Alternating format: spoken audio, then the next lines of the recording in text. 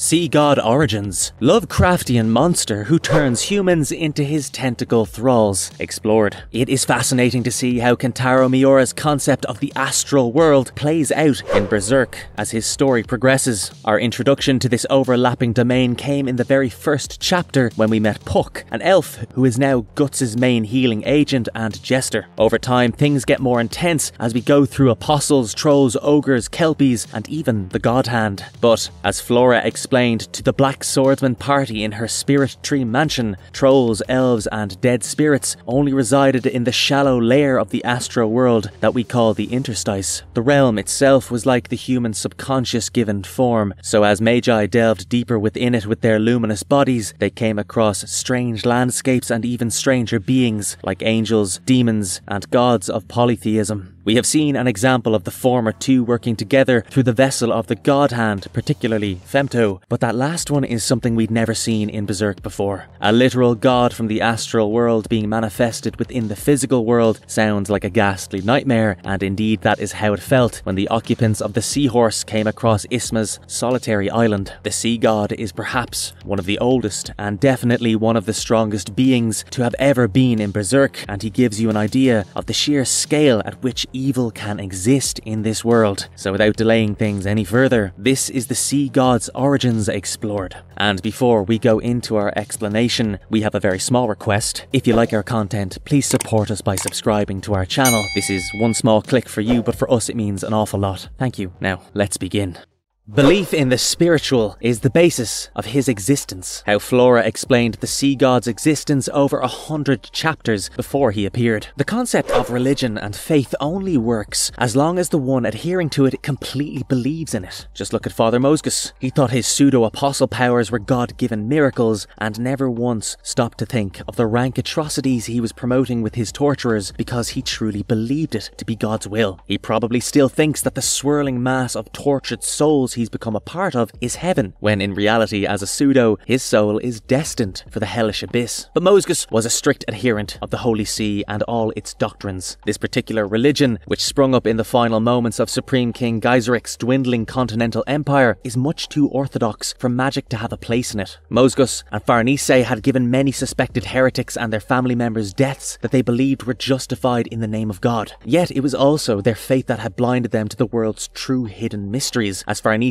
desperately clinging to her faith made her unable to see or perceive Puck, the main star of Berserk, according to him. We learn just why she was now able to see, touch and feel Puck's empath powers just as easily as she could see Shirka's magic working. It's because she had broadened her horizons and accepted the greater mysteries within her own mind, without even realizing it. After arising at Flora's Spirit Tree mansion, the Black Swordsman party learns a lot about the astral world that they never knew before, and this is where our introduction to the sea god takes place. Shirka explains to her future comrades how they are able to perceive elves like Puck and Ivalera without any problems whatsoever. It's because they believed in those magical creatures. She goes on to explain that once all of humanity believed in elves, but the Holy See's universal doctrine had put such a hard imposition on all things magical that it was all one could do to even see them these days. Puck immediately understands that this was why Farney couldn't see him before. She was just too much of a believer or a non-believer, depending on which side you pick. This prompts Trollmaster Isidro to say that if this is the case, then people should just stop believing in evil things and they'd simply disappear. Shirka once again calls him vulgar for his ignorance, and Puck just straight up attacks him for being so insensitive. Flora's disciple explains that there exists a thing called the collective subconscious, which is shared by all of humanity and is the reason why elves and other astral creatures can never truly disappear. They're like the archetypes embedded deep within the human genetic code, which can be unlocked with varying levels of belief. Flora then takes over and explains that for a long time the Magi have been inheriting and practicing the art of casting their luminous bodies to explore the astral world. This is why they were more in tune with its workings and how Flora knew the inner workings of this spiritual dimension. She explained that in the shallow layers of the astral world, which we call the interstice, many ethereal beings from legends across the world exist, and because their domains are derived from the physical world, usually a person cannot differentiate between them. This layer is also where the souls of those who died unwanted deaths or bore regret regret in their hearts in their final moments tend to linger, which is why Guts gets attacked by them so frequently in his early travels, far more than magical creatures. But as the person delved deeper into the astral world, the landscapes took on forms that could not be comprehended by human imagination. This was the realm where things like angels, demons, and gods of polytheism existed, and we know this to be true instinctively because whenever you see the God Hand, they're standing in one bizarre macabre wonderland or another. The first time they appeared in Berserk was in a place where geometry and gravity went for a toss. The second time was in a landscape populated by tortured human faces that felt suspiciously alive. It's safe to say that the sea god falls into this category of astral beings because, as its name suggests, it's a deity worshipped by a group of people, specifically the people of Isma's Island, which is where all of our knowledge about this entity and its purpose comes from. So having explained to you what the sea god's existence signifies in astral terms, let's look at how he affected the physical world with his inhuman presence.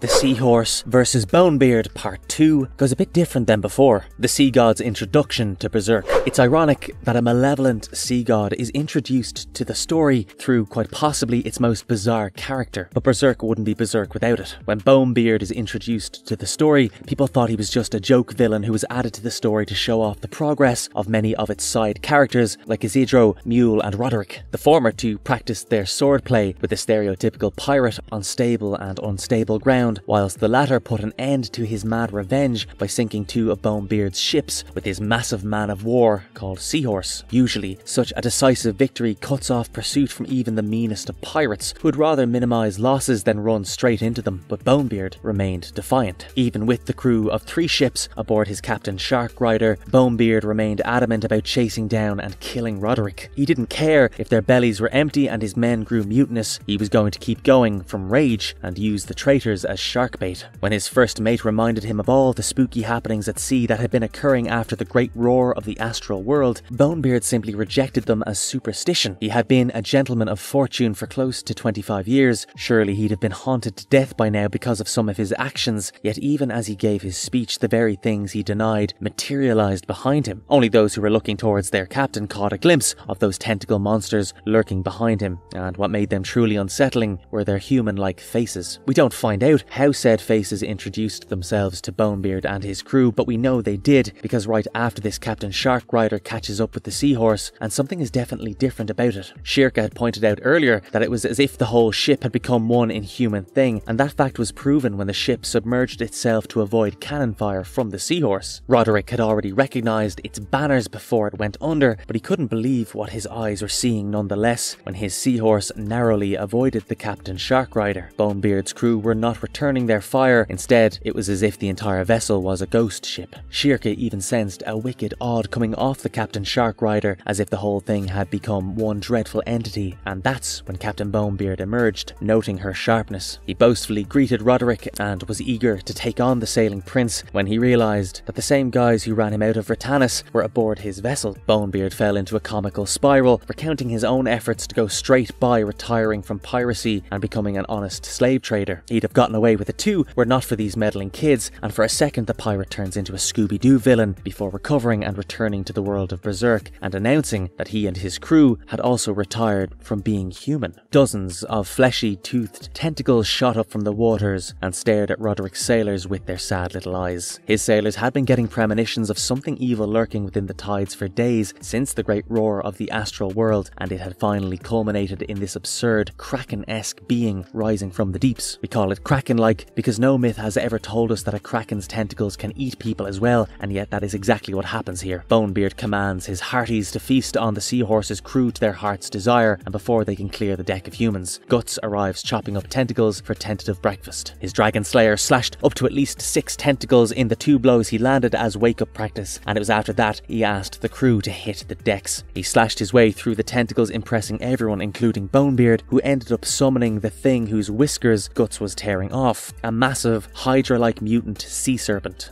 Bonebeard was sure this was going to work, as there was no way Guts could kill something this massive, right? Well, the Black Swordsman used the trick he picked up fighting against Rosine's apostles and blasted his arm cannon into the Hydra thing's mouth while slashing it open with Dragon Slayer thanks to the recoil. Bonebeard remained adamant about attacking the Black Swordsman and ended things there and then, but the sun had started coming up, so he and his crew disappeared underneath the waves. Though none of them knew it yet, this was the first encounter that Guts and his party had with the infamous sea god of Isma's Island. Following the great roar of the astral world and the advent of Fantasia, Guts' brand of sacrifice had not stopped bleeding because he was now in a perpetual interstice. This also meant that every spiritual being that was trapped within the astral world also manifested into the physical world, alongside all sorts of creatures from legend. The sea god was one of these legends, and we learnt of his existence only because Isidro went exploring.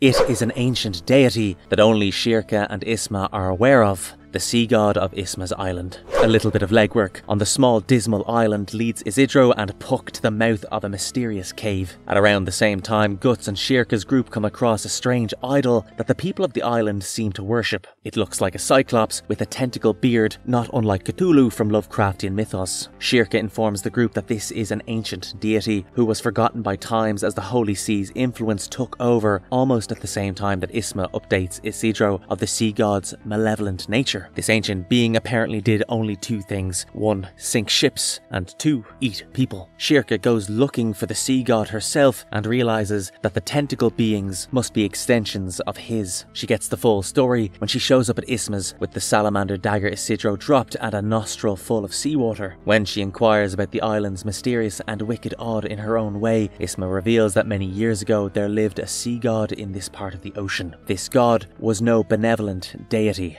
Like Charybdis from Greek mythology, it would devour all things moving in its way, ships, humans, even the fishes. Before long, the sea became a tide that only carried death upon its waves. This was when the Meros decided to stand up to the malevolent deity and end its gluttonous tirade. Their war lasted a very long time, and the benevolent sea spirits lost many of their kin, but in the end, they were able to defeat the sea god and confine it to the cave on the island. Eventually, the fish and even people returned to the remote corner of the world, but the Ancient One's power was too strong to be contained entirely. On full moons, it would stretch out its terrible tendrils and send them forth to attack and devour anything that came in their path, living or otherwise. And Isma had noted another peculiar thing about her island of late. Ever since the great wind passed through the world, the people had become even more isolated than before. She was used to them turning their backs on her, given that she was the village outcast, but now it was as if they'd lost all interest in the outside world. We find out the reason behind this is the sea god itself. You see, Isma might have joked about it in her conversation with Shirka and Isidro, but she was actually a Mero. Her father, a human, had mated with a Mero of the sea and been blessed with her life. But before he could raise her proper, he passed away, and Isma never knew her mother. The only thing that she had to remind her of her parents were the charms and trinkets they left adorning Isma's home, which turn out to be the reason she's alive, because the rest of her village has been devoured and assimilated by the sea god. And because Guts and Co had the misfortune of arriving during a full moon, they were now going to become sacrificial offerings for the forgotten myth, so nothing new by their standards. But this encounter between the Black Swordsman party and this malevolent sea god was practically proof that such divine spiritual beings did once exist in the physical world. The sea god was probably a manifestation of humanity's fear of the sea, because we know that most things in Berserk exist because humans used to, up to a point, believe in them. Isma dislikes her villagers not just because they treat her like an outsider, but also because, despite being saved by the Meros, they remained ungrateful to them. They instead chose to revere the sea god to avoid falling prey to its wrath, but they must not have realized that an evil being remains evil, even in dormancy, because now they had all become part of the sea god's tentacle army. No matter how many of them Guts, Roderick and Serpico cut down, more would keep replacing them, and eventually even Bonebeard showed up for the party, carrying gigantic, monstrous sea slugs with him. He attacked Black Swordsman's party with his new brethren, who were all human at one point in their lives, and this onslaught was enough to push Guts to rely on the Berserker armor. The only thing that stopped Guts' savage assault was the Moonlight Child and later Shirka exploiting the opening created by him. The crew of the Seahorse that had come ashore with Roderick was of a mind to make quick repairs and depart with haste, but the Black Swordsman knew the sea god would not let up so easily. He proposed that they settle the fight at Isma's Island before departing, and the crew agrees. After setting up defences for the Seahorse, thanks to Farnese using the 4 elemental kings formation for the first time, Guts and Shirka ventured towards the cave where the sea god dwelt to beard it in its cage, but neither of them were prepared for the sheer scale of this thing.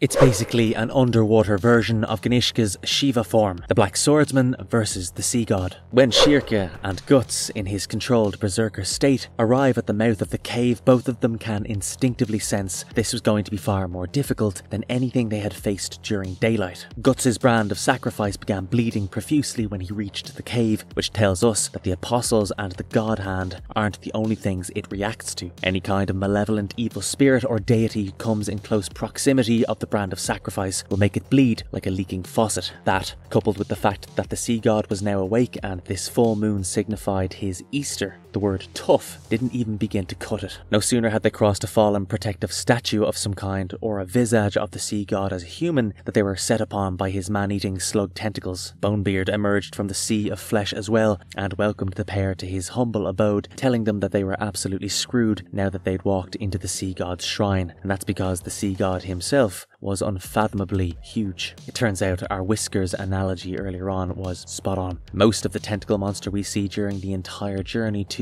and off Isma's island are all basically a part of the sea god's beard. Its maw itself is so massive that it probably covers all of Isma's island, and there was no telling how deep its body actually ran. When the sea god roared, even Shirka freaked out by its overwhelming spiritual pressure and the oncoming horde of tenta monsters preparing to devour Guts, but the Black Swordsman remained calm. Shirka asked him to retreat to a bottleneck if possible and take out the tentacles one by one, but Guts told her they were going to kill it inside out by leaping into its mouth. With one swift movement, the Black Swordsman propelled himself towards the sea god's gaping maw and mowed down any tentacles blocking his path. Bonebeard's crew thought he was insane for doing this, but the man himself couldn't care any less. He was ecstatic at Guts' futile sacrifice and moved the rest of his brethren towards the seahorse, looking to exact his revenge from the sailing prince of Eth. What he didn't realise is that this is what Guts was aiming for, because his plan was simple. If you can't kill it from the outside, do it from the inside. The Black Swordsman arrives in the sea god's stomach and discovers that this thing has been dragging in ships and making their crews part of itself for centuries. Shirka wants him to cut through the being's stomach lining and make his way to its heart, but Guts has a better idea. He was just going to let the sea god's stomach acid carry him to the top of his organ, where he had a better vantage point to cut through. In order to get there, Guts started jumping around the ship graveyard, avoiding gushers of acid as best he could, whilst fighting off parasites that lived in the sea god's stomach. Meanwhile, the seahorse was being set upon by Bonebeard and scores of those nasty sea slugs, and the only things keeping it afloat were Roderick's quick actions and Farnace's 4 Kings formation. The slugs, being purely astral entities, could not enter the formation, but Bonebeard's ship could, as it was a physical object. The seahorse crew, led by Isidro's defiant speech about Bonebeard being a fruit of the sea, whatever that means, made its counterattack and managed to beat the tentacle pirate at his own game. While all of this is going on outside, Guts had found a way to make it to the next level of the sea god's body. Leaping off a collapsing mast, Guts drove Dragonslayer deep into the point Shirka had shown him earlier, and the gamble paid off. Instead of falling into the acid below, he was sucked into the cavity above by the air pressure generated through the hole he had made. He continued fighting the parasites and symbiotes that lived within Sea God, the latter having cut a deal to receive nourishment in exchange for providing protection. All sorts of negotiations fell flat in front of the Black Swordsman's blade, however, and Guts easily makes his way to the sea god's heart, which is where things start to get tricky. The sea god was a massive entity whose size was comparable to Ganishka in his Shiva form. Naturally, all his organs were going to be supersized, and while you think that makes it an easy target, you're not taking into account the environmental factors at play. What is the heart's primary function? It's to pump blood through your body, right? That circulation process requires it to beat at regular intervals so that we stay alive, but the vibrations and the kinetic energy generated by a human heart is not so significant that it can deafen and blind people. The vibrations and the kinetic energy generated by the sea god's heart is the chamber where its existential essence could be found. Was like the ocean bed. It was aqueous, which allowed the booming heart of the sea god to nearly paralyze Guts the first time round. To top it off, the kaiju protecting its heart was far bigger and more malign than the ones he'd fought on his way there. Guts prepared himself for the fight of his life once again, but he knew he didn't have much time time to play around because he could feel it. The sea god was on the move. The people aboard the seahorse saw it too. A massive black dome-shaped dorsal emerging from the cave and collapsing the island it had terrorized for countless eons. It called back all its tentacles and sent a giant wave towards the seahorse, which knocked Isidro overboard. Isma, without thinking twice, dove into the ocean to save Isidro, and this is where we get another big reveal. The girl was actually a Mero herself. Isma might have been a great swimmer, but her physical strength was not enough to carry Isidro to the surface. That's when she heard a voice in her head asking her to chant her real name, which she did, transforming into a Mero and blitzing past the sea god's tentacles to take Isidro to safety. After she had processed the fact that what her father told her about her birth was actually true, Isma dove back into the ocean to go and face the sea god, because the source of the voice she heard had now revealed itself. A school of Meros resurfacing to fend off their ancient enemy. Isma joins their ranks and even reunites with her mother, but that is perhaps the only happy thing that occurs in this whole encounter, because inside the god itself, Guts was struggling harder than ever. The sea god's heart looked a lot like the idea of evil. For those of you who have read chapter 83, massive, fleshy and covered with eyes. These eyes could see Guts trying to slice them apart, and so they weaponized the one thing that they were naturally producing, the sea god's heartbeat. Guts managed to rip apart every sea critter holding him down, but he had no answer for the sheer force with which the sea god's heartbeat echoed through his body. His eyes, ears and mouth, everything started to bleed, and it was all he could do to even stay conscious. Shirka ended up having to guide him to the heart because he couldn't even take the 5 steps he needed in order to get there. She wanted Guts to stop, but he knew the sea god was rattled by how fast its heart was beating. The astral duo was stopped in its tracks by the booming pulse, but they received a final respite when Isma, her mother and the rest of the Meros began singing. Their song made the sea god tremble with fear, and it negated the effects of its lethal pulse. Guts was able to use his split-second opening to strike through the heart and make it fish food. Even dead, the sea god's massive size nearly took the Black Swordsman with him. Had it not been for the Meros and the Moonlight Boy, Berserk might have ended with this Cthulhu-esque figure, but thankfully our protagonist lived to fight another day. And what's more, he could now claim to be a true god killer.